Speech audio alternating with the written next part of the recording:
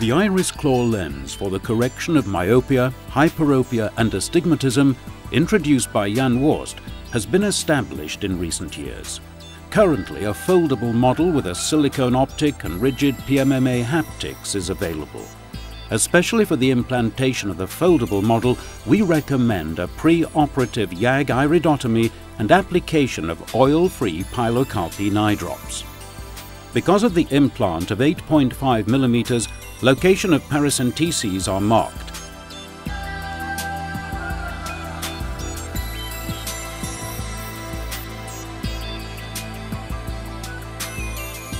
The paracenteses are placed in the direction of the enclavation region.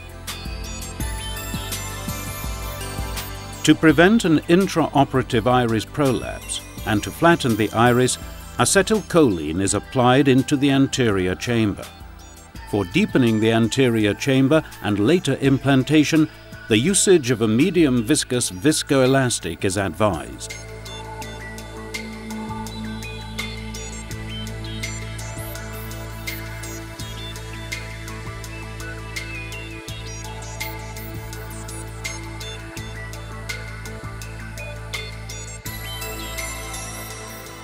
After marking, a posterior-limbal two-step corneal tunnel is performed.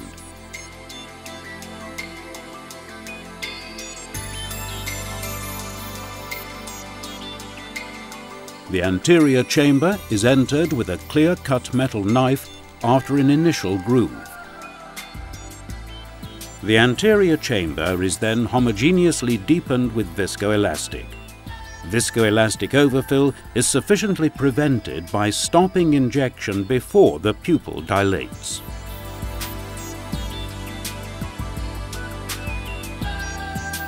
The foldable iris claw lens has a convex-concave optic. The PMMA haptics are connected angularly.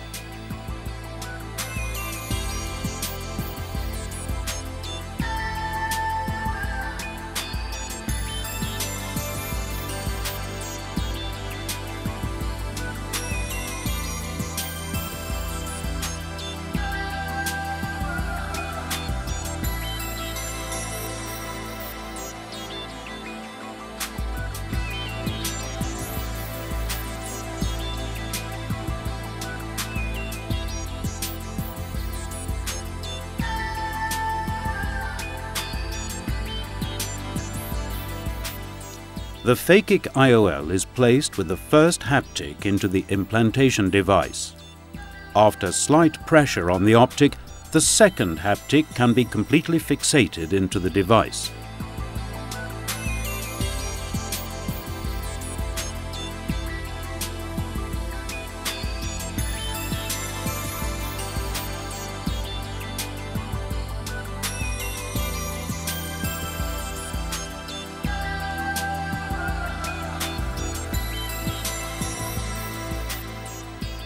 Because of the foldability of the silicone optic, the Phakic IOL is passed easily through the primary incision.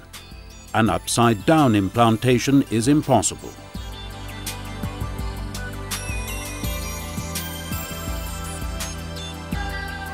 In cases of topical anesthesia, it is recommended to fixate the globe with a forceps during the implantation maneuver.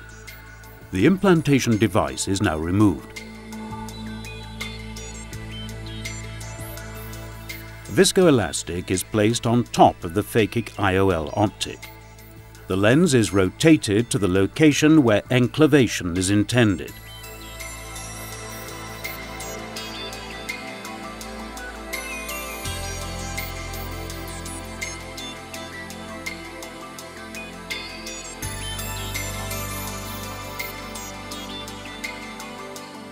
In contrast to the rigid model, the foldable model is grasped on the haptics for the purpose of enclavation. The enclavation forceps grasps the superior haptic and the iris is enclavated via the inferior haptic.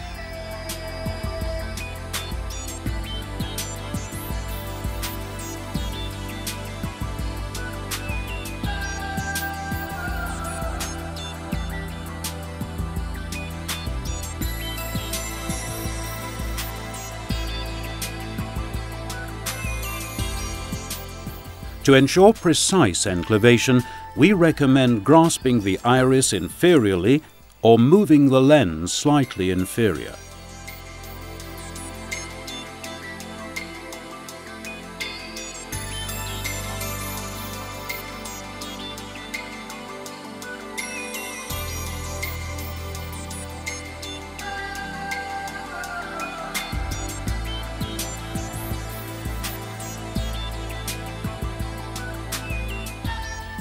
The viscoelastic is removed completely by irrigation with a balanced salt solution.